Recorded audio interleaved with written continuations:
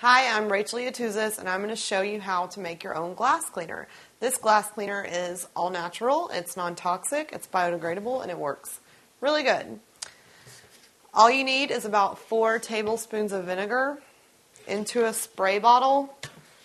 You probably want to get a spray bottle bigger than this. You know, this is for demonstration purposes, but you can use a little bit bigger one. And you don't have to measure the vinegar out exactly, just a splash of it. So just fill your container up with water, and you have your own homemade glass cleaner. It works excellent. Vinegar evaporates really well, so it's really good at not leaving streaks. And if you think you need something with a little more power behind it, grab your rubbing alcohol and add about 2 tablespoons of this to your glass cleaner. But make sure if you do that, you keep it out of the reach of your kids and your pets, because once you add this rubbing alcohol, it's no longer non-toxic. And you don't want somebody getting into that and drinking it, because it does look like water when it's in the container. Vinegar in water is harmless, so I highly suggest using this. You can use it to clean your entire house.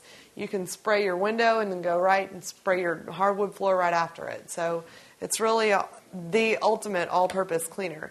But if you want to add a little bit of kick to it, make sure you label the bottle if you put rubbing alcohol in it. Say, toxic, put it out of the reach of kids and pets, and you should be good. I'm Rachel Yatuzis, and that is how you make homemade glass cleaner.